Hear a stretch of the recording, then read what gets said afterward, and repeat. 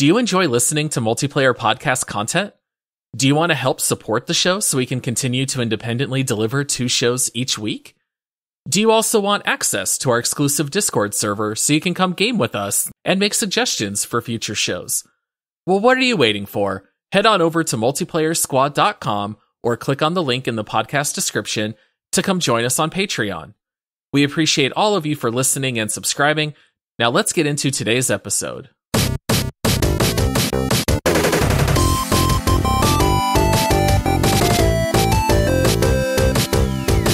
Hey everyone, and thank you for tuning into the Multiplayer Gaming Podcast.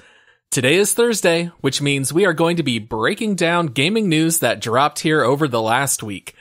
I'm your host, Paul, and I'm joined today by my co-host. He just got caught hacking Outriders code to give himself 600 legendary weapons. It's Josh. Paul, I thought we agreed that we were not going to announce that live on the show. Yeah. Josh, you were hacking code, Hey. and I think you got caught. Hey man, you wanna buy a legendary, Paul? I know a guy, man.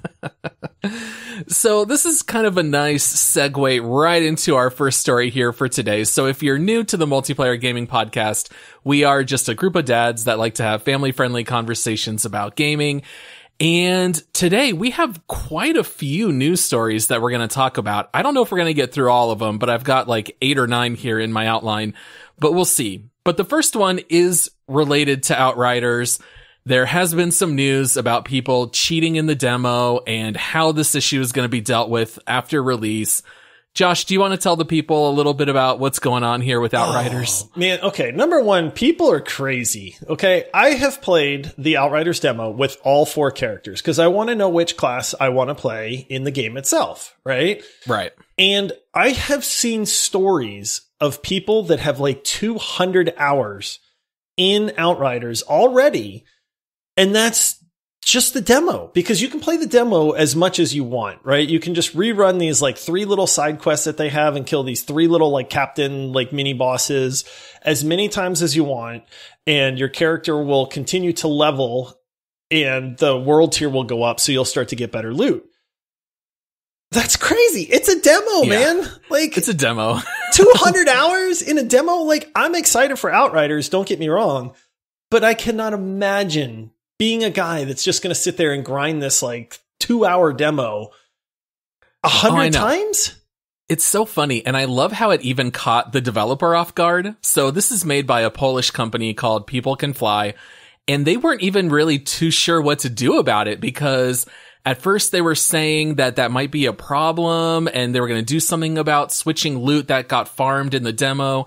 Then they came back and said, never mind, it's no problem. You'll keep all of your loot. And then they were switching some loot drop percentages.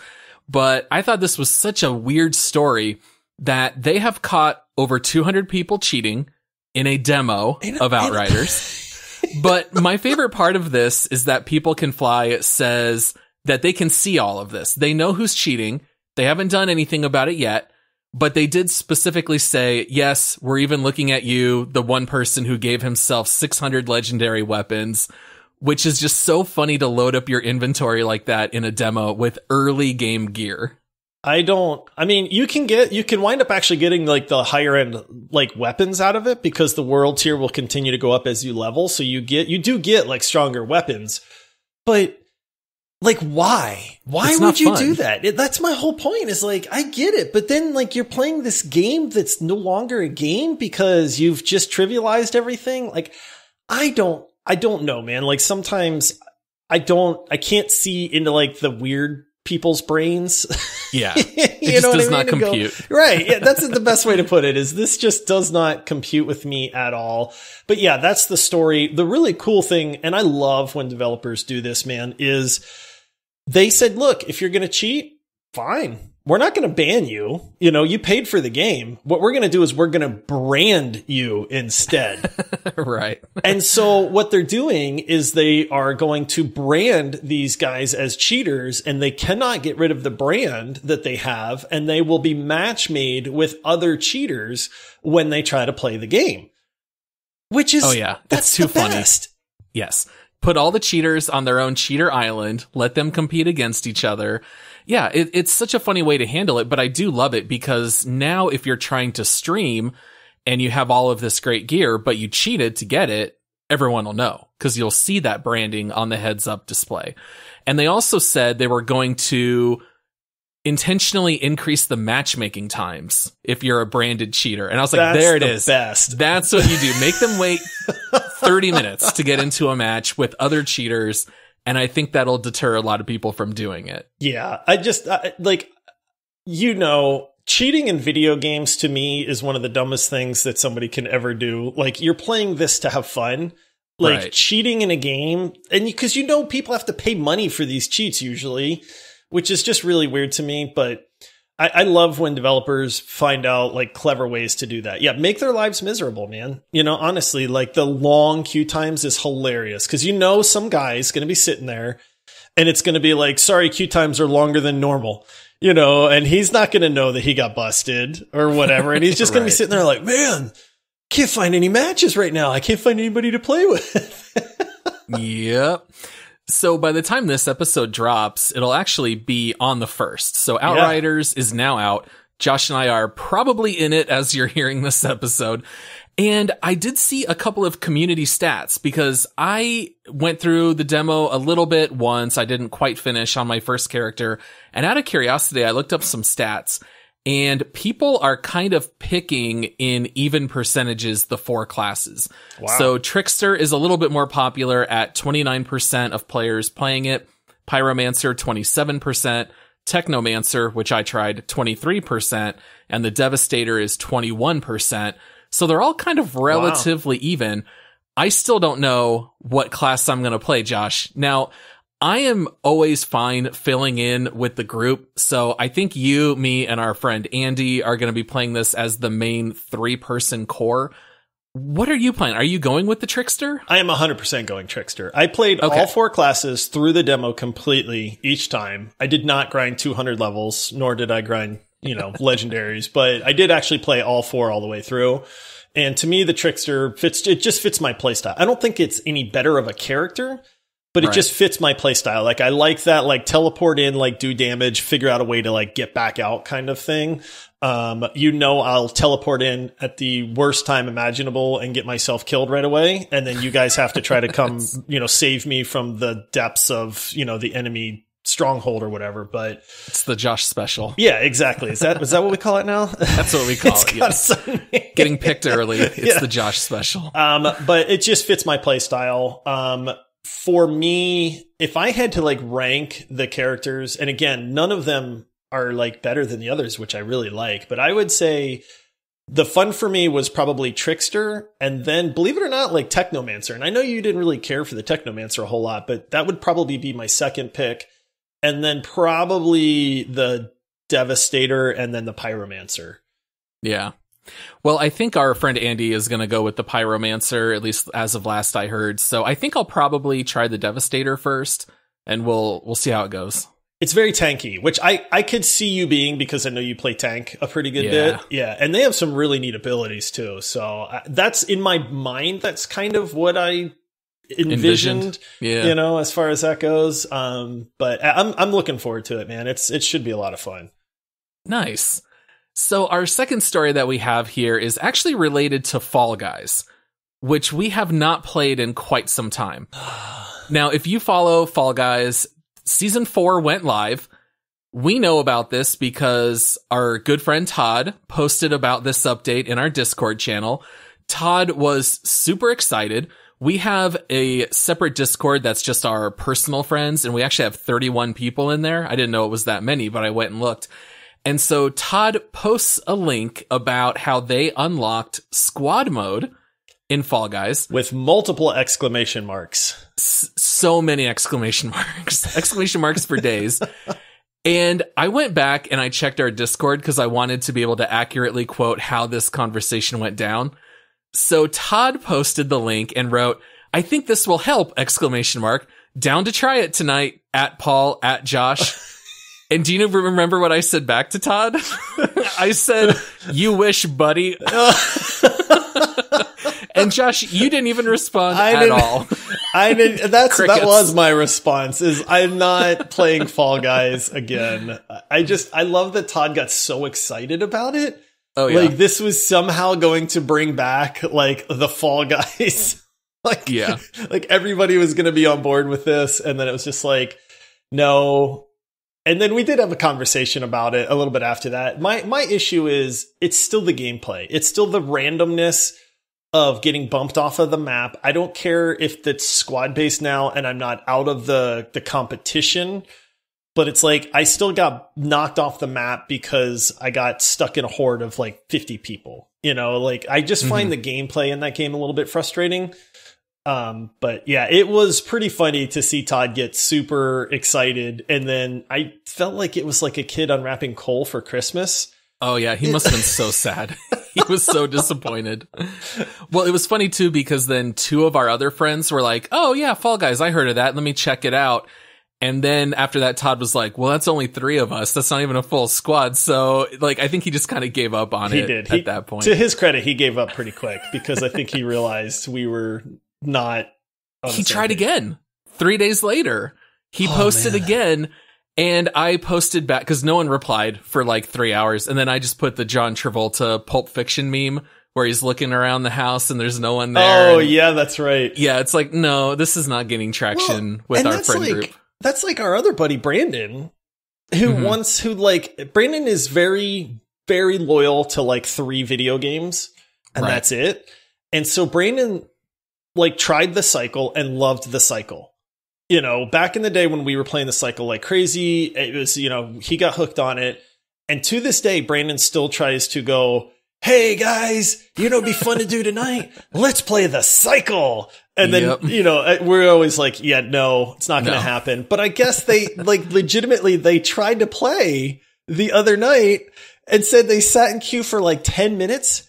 Yeah. And then there was nobody. There was like nobody in the game. They never got a game to play. And then they finally just left. And I was like, this is sad, man. That player base just deteriorated so quickly. They said there was no one in their lobby. They never saw anyone pop in or out. So it seemed, at least like at that time of day, it was just kind of dead, which is sad, you know, rip. Well, we also have another update coming up. So we heard a little bit about a release date for Rust on console, which we have talked a little bit about on the show, but this is set for release now on May 21st. It's not that far away.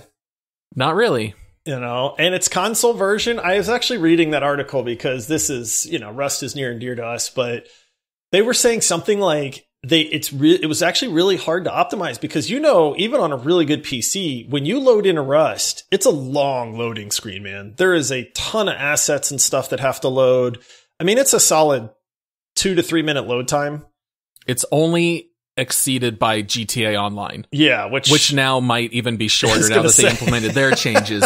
So Rust might now take the cake. I don't know, but yeah, Rust takes so long to load. They were saying that they were really struggling because with consoles, they were seeing some load times into like the 30-minute mark.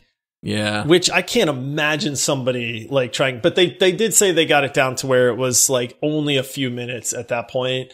They did say they're completely different versions too. Like the Rust console is independent of like Rust for PC. So they'll get different updates, you know, independent of each other and stuff like that. But I know we have a lot of people in the podcast Discord that are very excited to be able to play Rust on console because they don't have PC.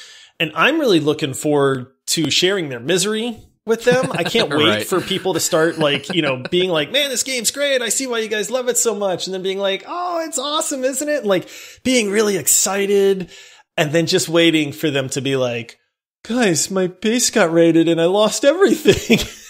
If you want to simulate addiction, Rust is kind of like the best way to do it because it's so good. The endorphin hits and inevitably it just leaves you empty, hollow, destroys your life.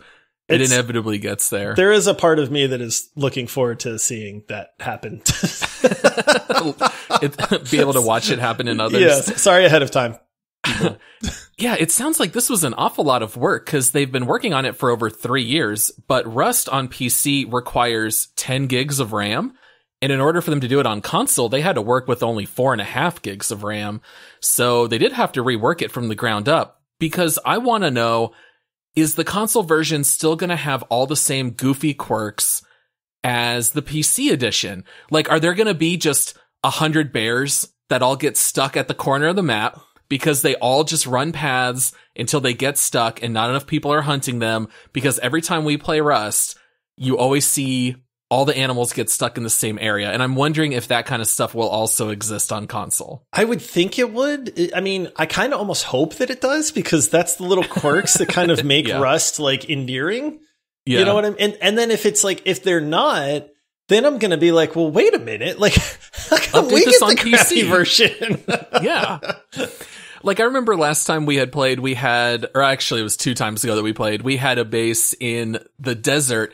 And anytime you'd open the back door, there'd be 3 wolves that were just waiting as soon as you'd open the door, because all of them would path and get stuck on our base and just get stuck there. You know, I can't really imagine playing Rust on console.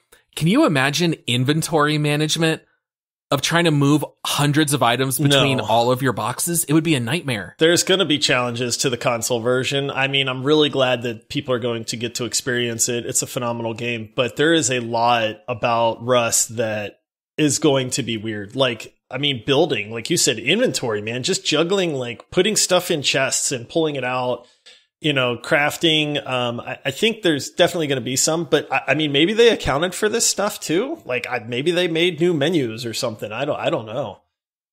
Yeah, I don't know. Well, I was talking a little bit to my son this week, who is 11 years old, and he was telling me that he had to confess that he is now a console video gamer. Oh, that he does not like using mouse and keyboard. So I promptly took him out of the will. Yeah, I was going to say. He's out of the will. Pondering putting him up for adoption. No, but he was saying that he's a big Fortnite player, and he says that he thinks it's actually a lot easier to build things for him on console. So I think the building in Rust probably won't be too bad, because everything pops into a grid, kind of like Fortnite, right? So I don't think that'll be too tough. But Rust just has so many items and huge inventory, huge crafting systems. Like, a lot of times I would just hit the quick key to craft and start typing the item, like bear rug or whatever, and then you could craft it. It's not going to be so easy doing that on console. So I'm not interested in playing on console, but I'm very happy that it's going to reach more people, because it's such a great game. Yeah. I'm sorry about your child, Paul. Yeah, that's okay. I'm gonna join a support group, parents of console gamers.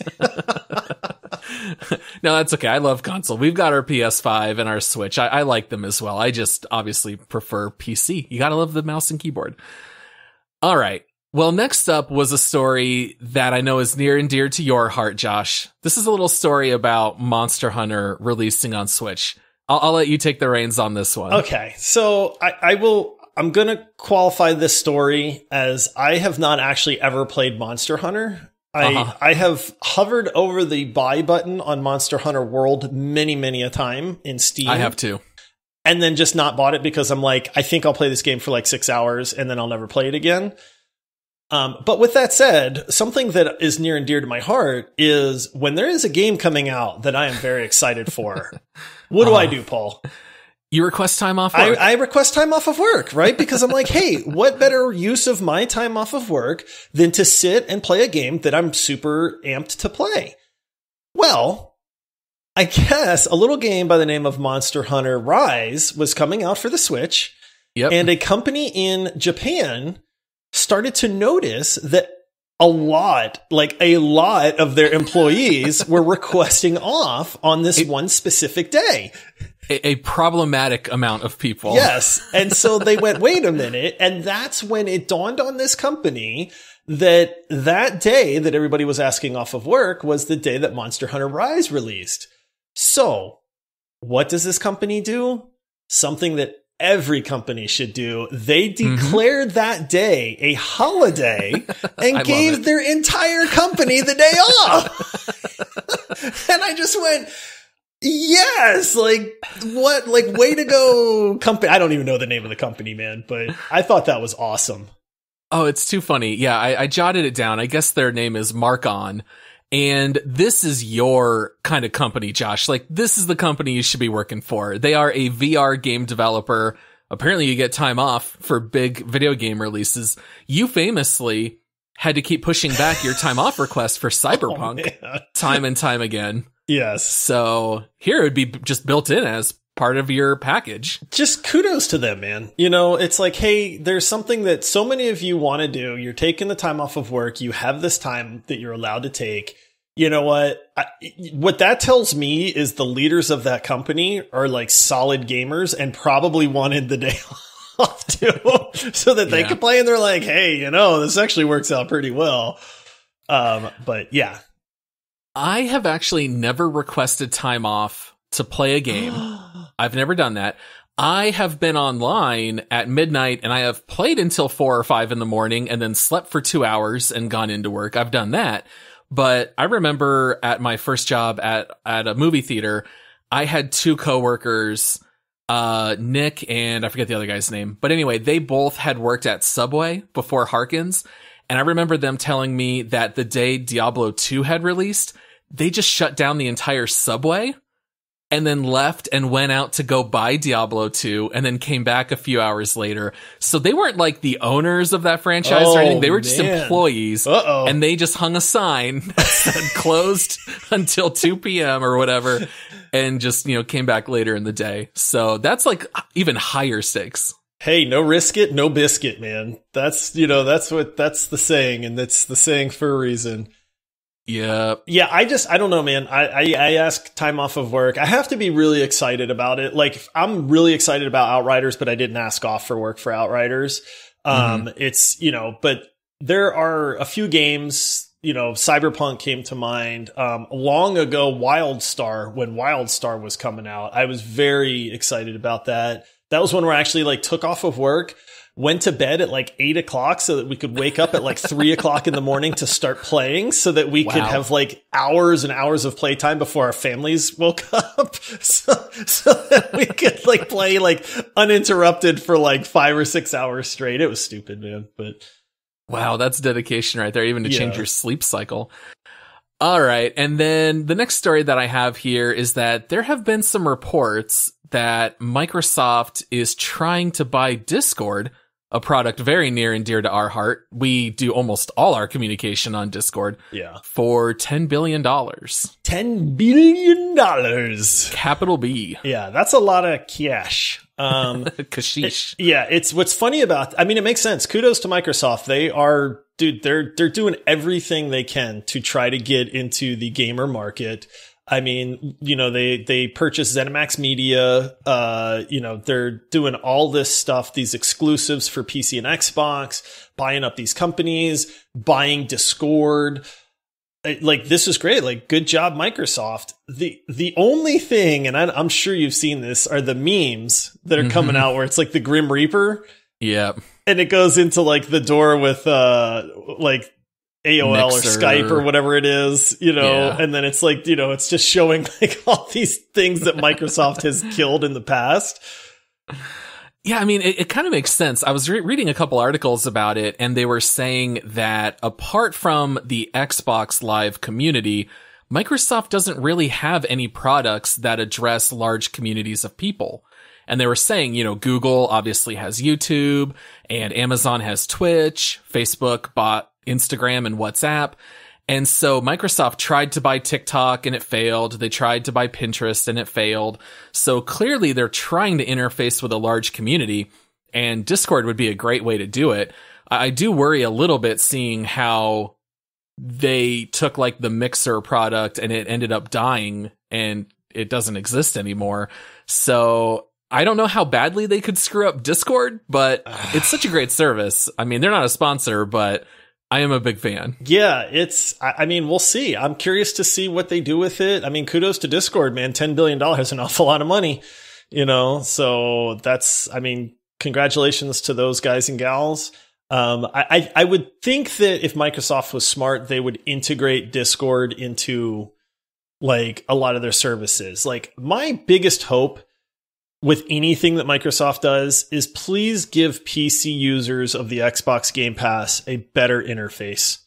because the Xbox Game Pass for PC is absolutely terrible. It is so unuser friendly. I mean, we were joking the other night when we were playing Bleeding Edge how hard it was to party up. Sea of Thieves is like, it's stupid to try to party up and play together. We're going to play Outriders on Game Pass.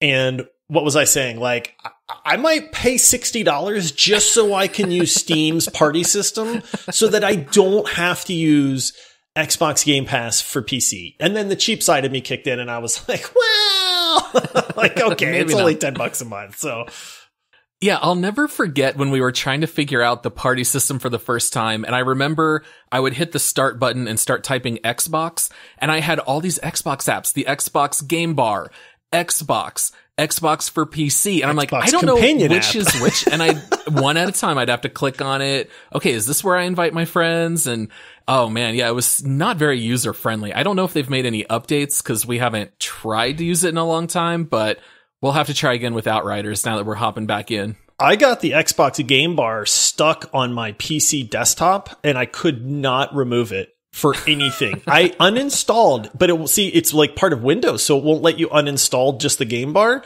I had to go into the registry and manually delete registry stuff because it was just plastered on my screen and it's an overlay from Windows. So no matter what I was doing, this stupid like toolbar was there. It was terrible. Hopefully I didn't mess up something, that I need for Outriders now, but yeah, well, I guess we'll find out. Yeah, I remember when we got our first computer when I was growing up, and I remember my dad teaching me about the registry files, like autoexec.bat, do not touch this file, no matter what you do not touch it. And so that's always really stuck in my head where I think even today I'd be too afraid to go into any registry because my dad just so instilled that fear in me that you don't want to touch it. It's like doing brain surgery, man. You just don't attempt it, Yeah.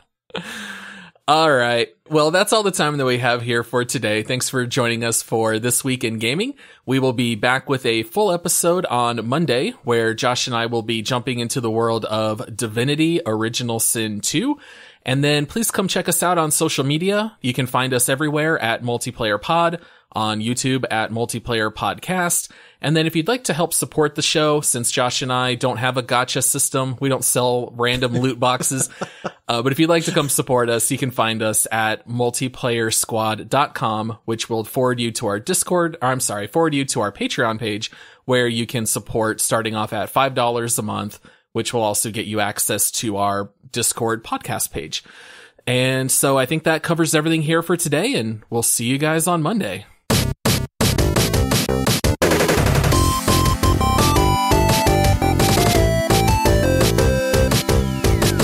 For the record, the 5 seconds of silence before each episode is the hardest part of every episode for me. Yeah. It's the longest 5 seconds of your day. Just it's not easy for me to be quiet for 5 seconds, Paul.